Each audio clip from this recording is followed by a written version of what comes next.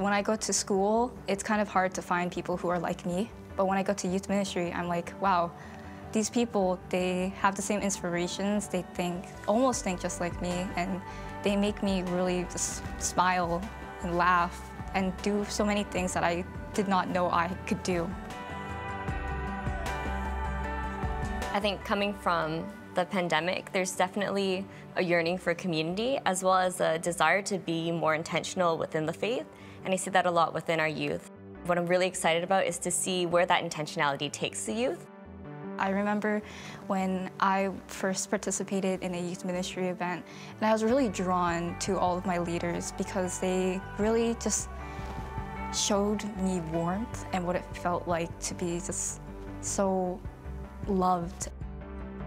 Growing up in youth ministry, I was really attracted to the leaders and this joy that they had, and I really wanted to find out what it was that they had that I didn't have that allowed them to be so joyful.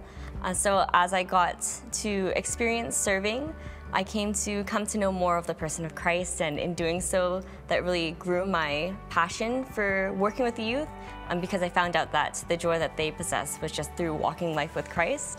And I think that's what really sparked my interest and my love for youth ministry, is being able to work with young people to walk with Christ.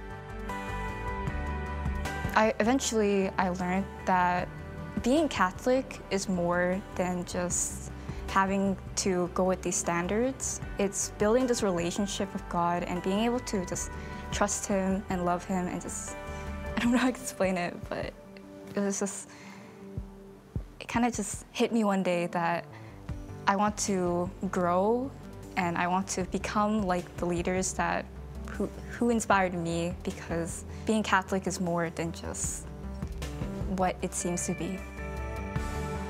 One of the biggest things that always brings me back to youth ministry is, I would say, the people, because the people there, they're basically like a family to me, I would say, because compared to school and just, I feel like there's always people who will always be there for me, whether I'm at my best or at my worst. And I always feel like they always inspire me to want to become a better person. So that's why I love youth ministry.